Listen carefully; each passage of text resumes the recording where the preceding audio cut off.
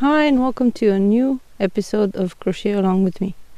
I'm Andrea, and in this series I invite you to come out with me in nature and take a crochet project with you and just enjoy the silence or the noise of nature and breathe in some fresh air while working on some of our favorite projects.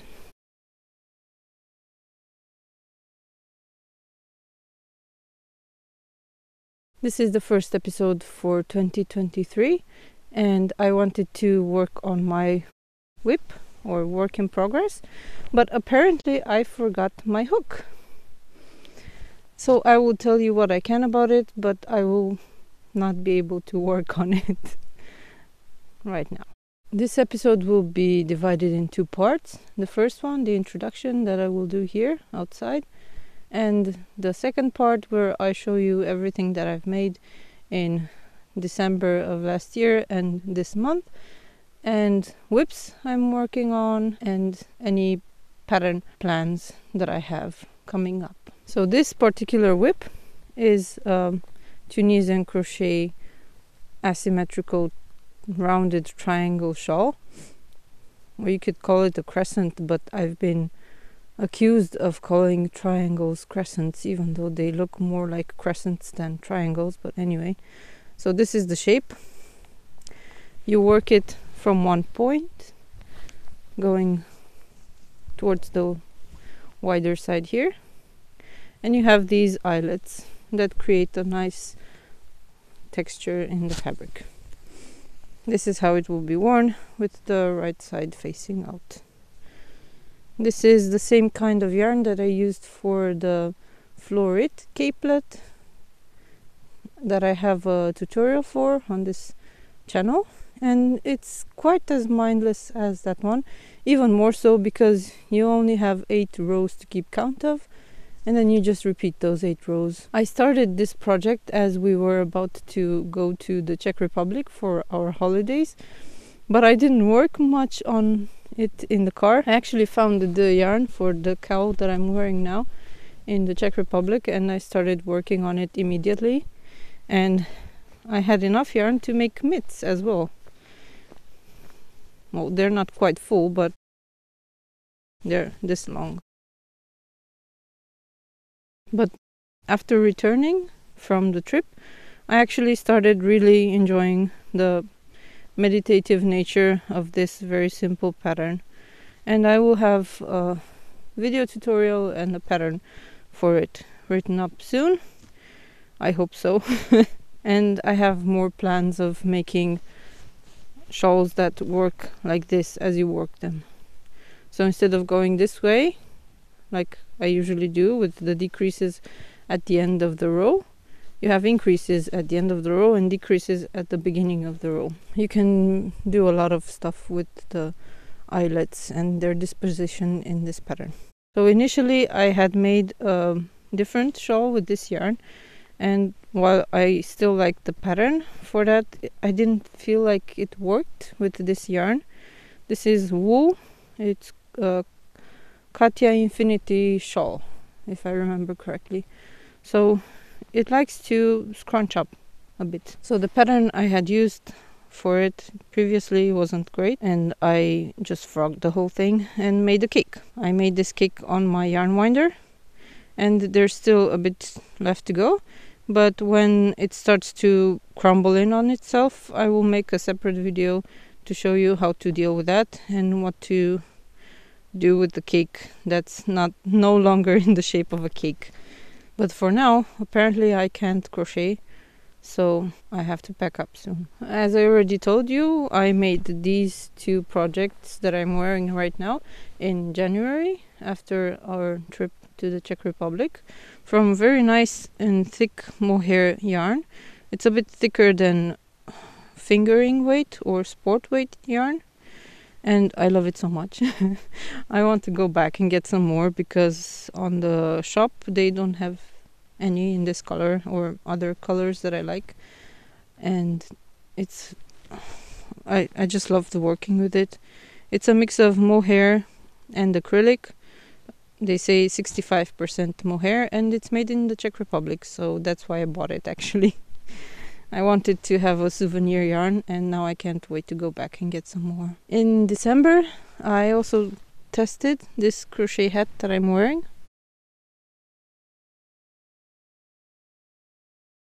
It's made with short rows, so it's made sideways.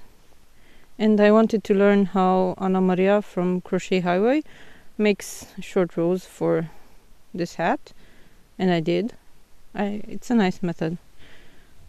So this is what the hat looks like with the yarns I chose. I think I will over dye this hat if I can.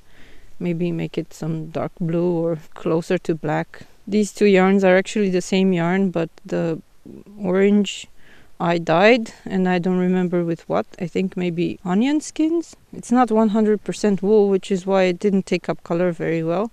And I don't know, I don't love the way it looks. So the yarn itself is a kind of gradient made by mixing, just like this one. So they mix, while spinning, they mix different colors of yarn.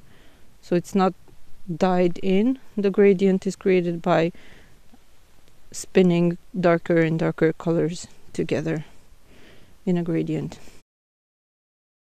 It was a very nice test, so if you're interested in testing for someone other than me, you can always apply to Anna Maria's testing calls. She mostly designs clothing, and I already tested something else for her last year. And also in December I finished this vest, which I will tell you more about at home, because it's cold and I want to go home. So I hope you enjoyed a little bit of nature, and I will see you at home in one moment. Yay! Let's continue where we left off. But first, it's time to read a comment from the previous episode, and I will do that now. Evelyn Oxner said, "Lovely!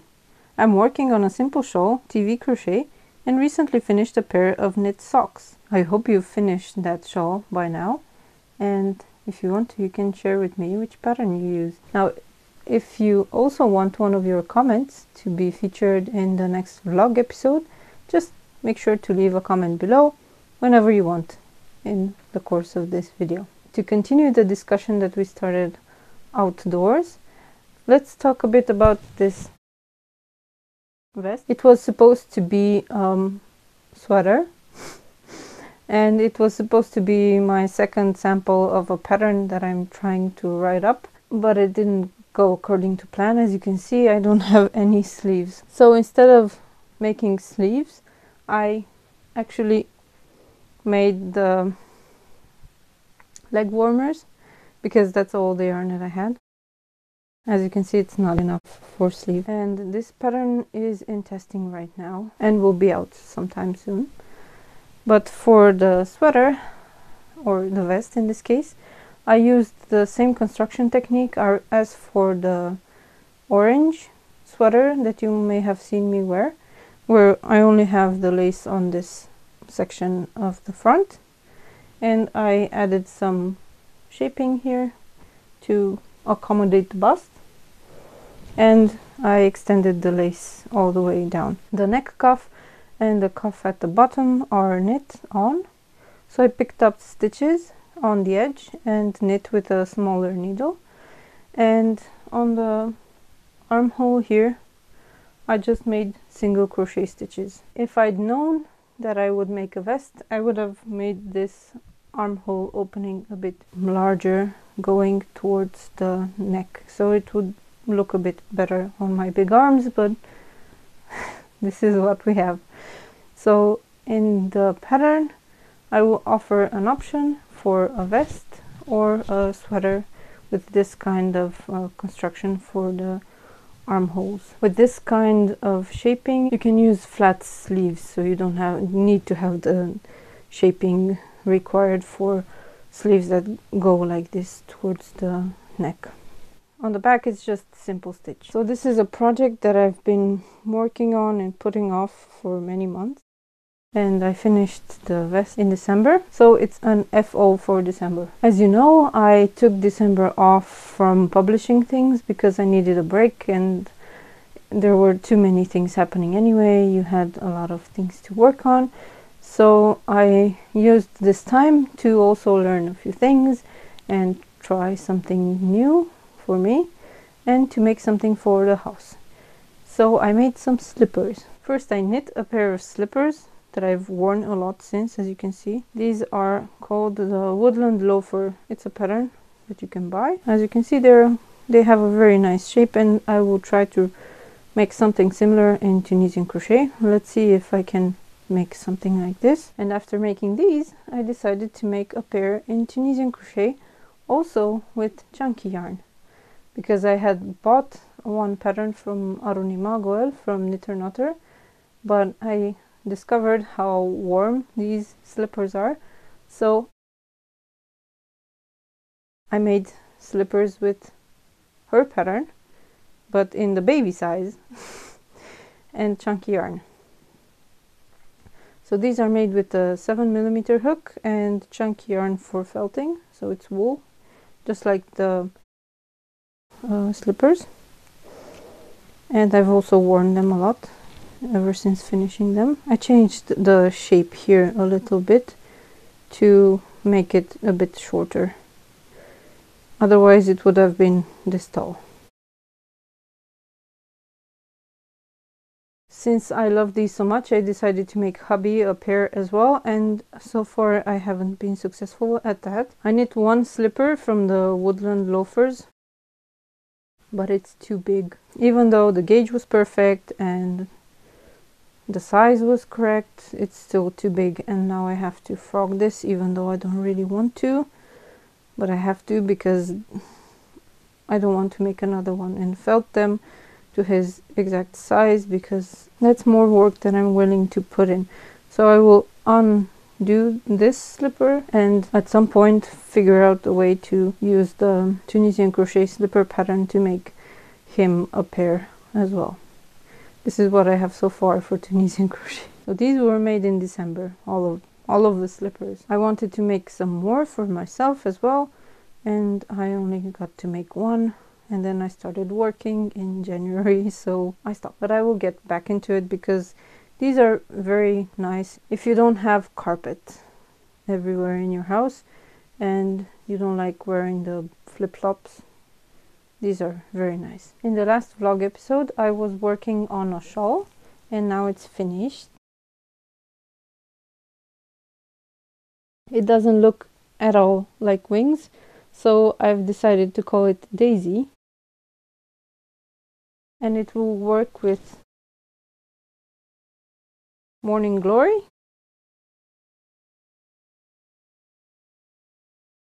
and with Marigold, which I've also shown you in another vlog. And these three will be part of a collection of flower shawls. They're not directly inspired by the flowers, but that's what they remind me of, so that's the name I'm giving them. And I'm actually working on writing up this pattern, so it should be out for testing soon. Then I will do Marigold and then Daisy, because I want to get them finished, and if I start working on Daisy, then I'm sure I will not finish these other two. I've also finished the mohair capelet.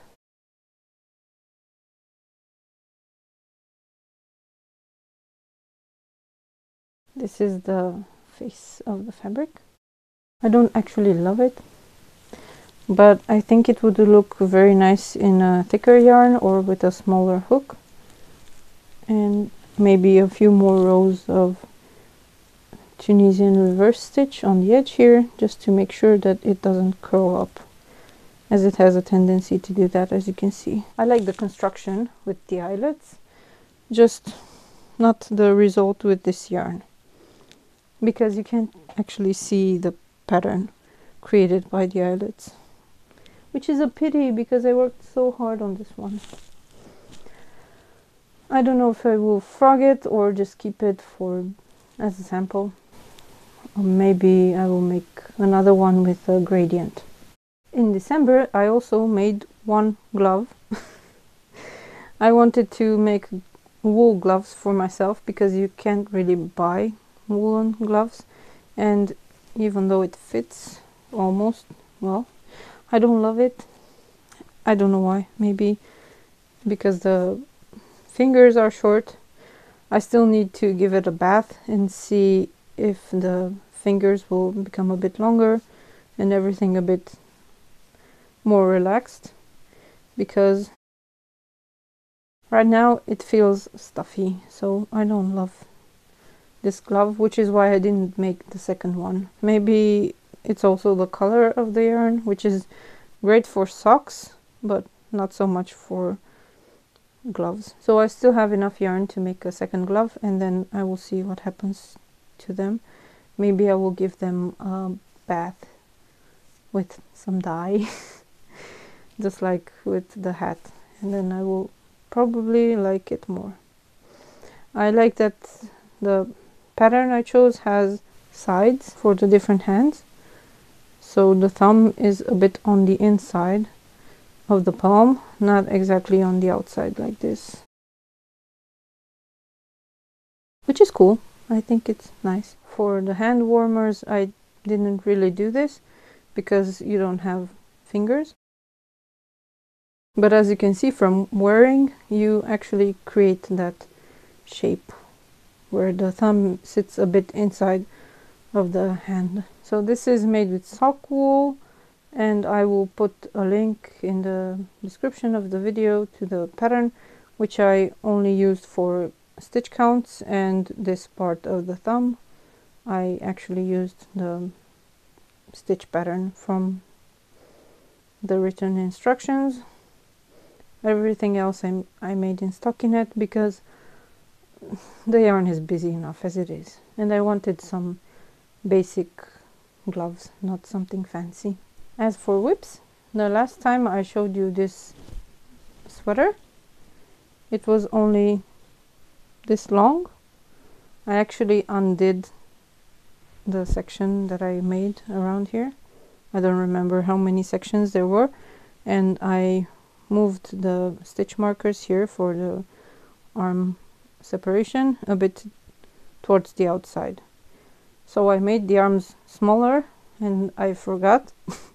So to make the sleeves, I needed to increase here in the first section to compensate for the rows that I didn't have anymore, because I moved the stitch markers from where they were by 6 stitches. So each sleeve I have to add 12 more rows so they fit my arm circumference, and then I decrease as the sleeve grows. I made this sleeve twice and I had to frog it twice, which is why the sweater is not finished yet, but now I have a good idea and it fits well. I will show you in a couple of minutes what it looks like on me. And as if you remember, I said that the body was a bit tight, and now it just fits perfectly with the added rows in the first section. If you watched my purling video on how to do the Tunisian purl stitch, you will recognize this ribbing, which I did on the edge with 1 row of simple stitch and 1 row of purl stitch. Ideally, this will also become a pattern after I finish it and figure out the stitch counts for different sizes, and then we will have some testing. I am still working on the filet crochet projects because they're very big and I misplaced one of them. The brown one, I don't know where it is. I will find it at some point and finish it, but I can show you the purple one.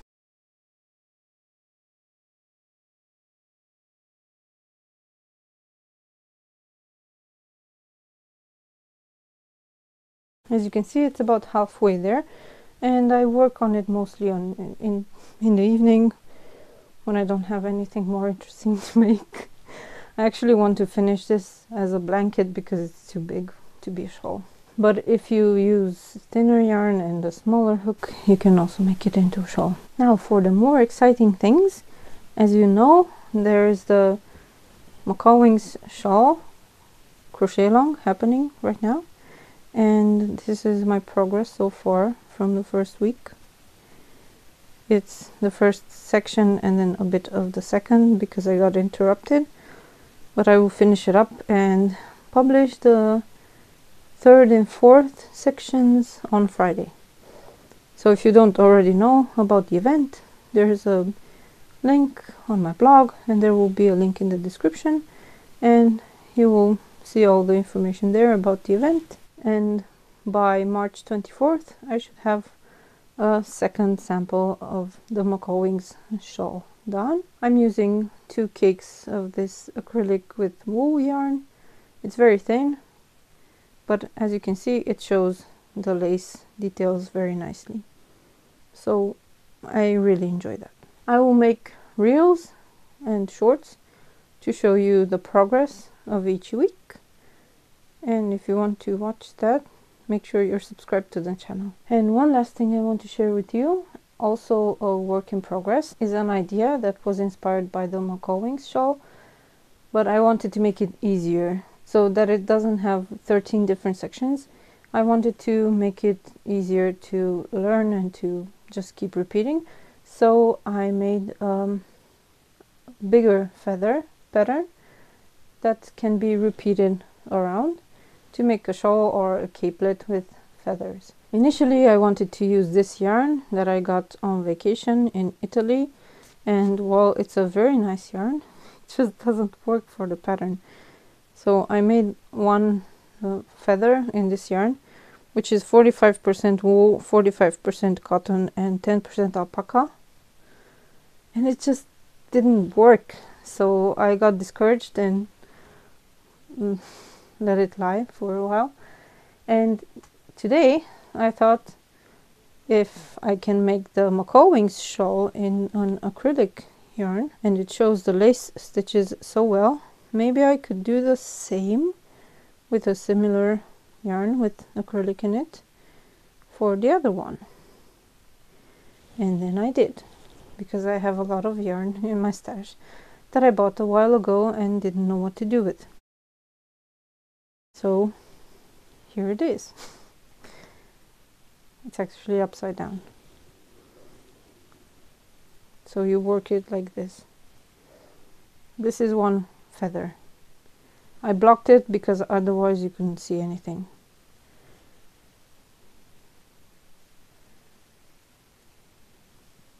What do you think? I think I will need 3 balls of this yarn to make a full shawl, because this section takes about 20 grams, and I will need a lot of these. But it should be nice when it's finished, right? And yes, it's sparkly. I don't know if you can see it on camera. Which is why I haven't used it. And I don't know why I bought it, but I think it will look nice. So this will be an ostrich fan shawl, ostrich feather shawl, ostrich wings shawl. We'll see. The shape reminds me of those big and fluffy ostrich feathers that you can use to decorate costumes. As for patterns, there are some under construction, some in testing. I mean, one is in testing, but there will be more coming soon. I have 2 that I need to release, and for one of them I want to make a video for next week.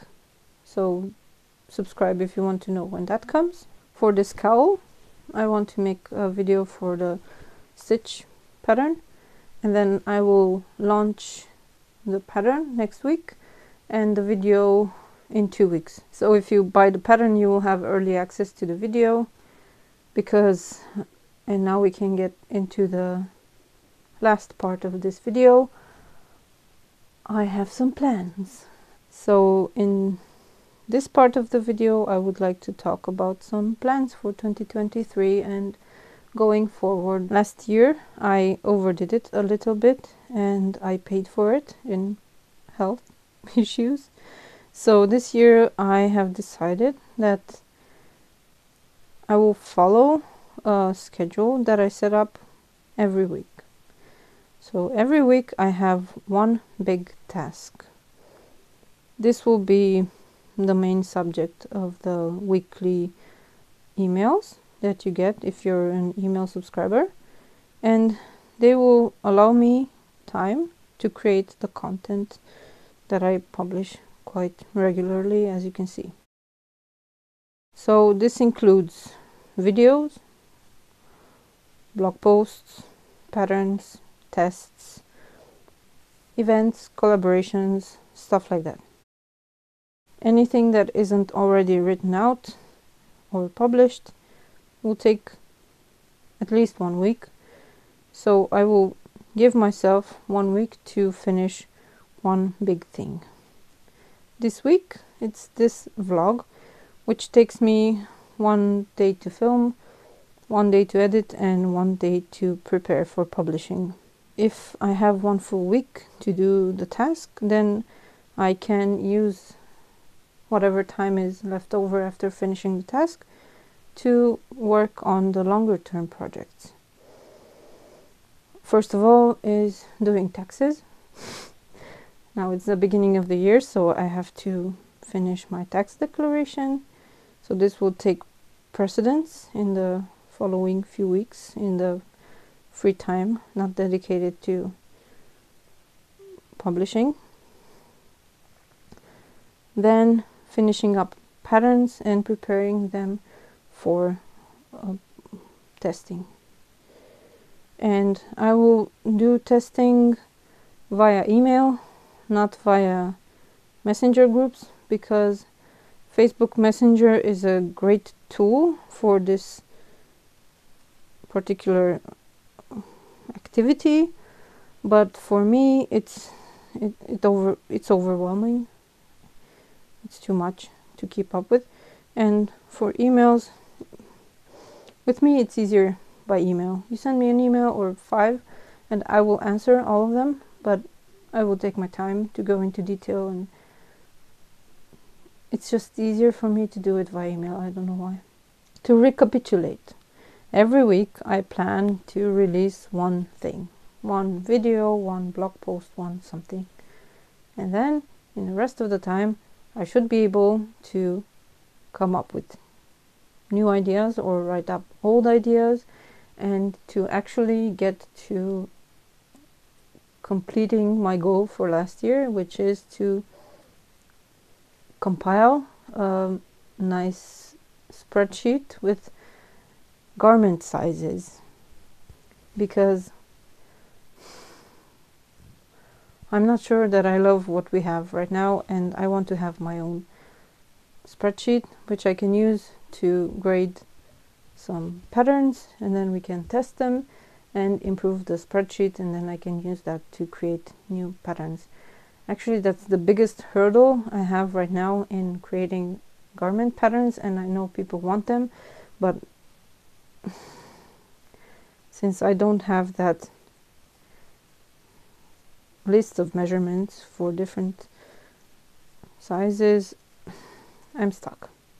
So I hope that if I have 1 or 2 days a week to not worry about getting stuff out there, or I can just sit down and do the thing, even if it will take me a few months. So that's in broad strokes what I want for this year and going forward, actually.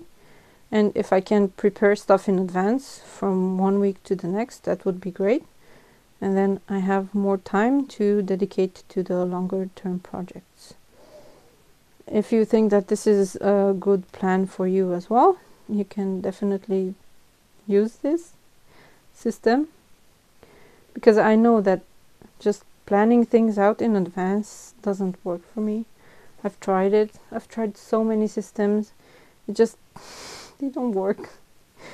I keep forgetting things, or I overwork myself because I put too many things on my plate, and that's never a good thing. And of course, if collaborations come up and certain yarn dyer wants to collaborate again, I would not say no. I would love to. I have so many ideas. Just need to find the time to write them up. I knew I'd forgotten something, so I want to make tutorials on how to make any size of circle in Tunisian crochet with short rows, and this is an example of what you can make. It's a doily that I made on the trip to the Czech Republic a couple of weeks ago, and as you can see it has eyelets in it, and it uses a very simple formula which I will present in a blog post and hopefully a video, but on separate weeks.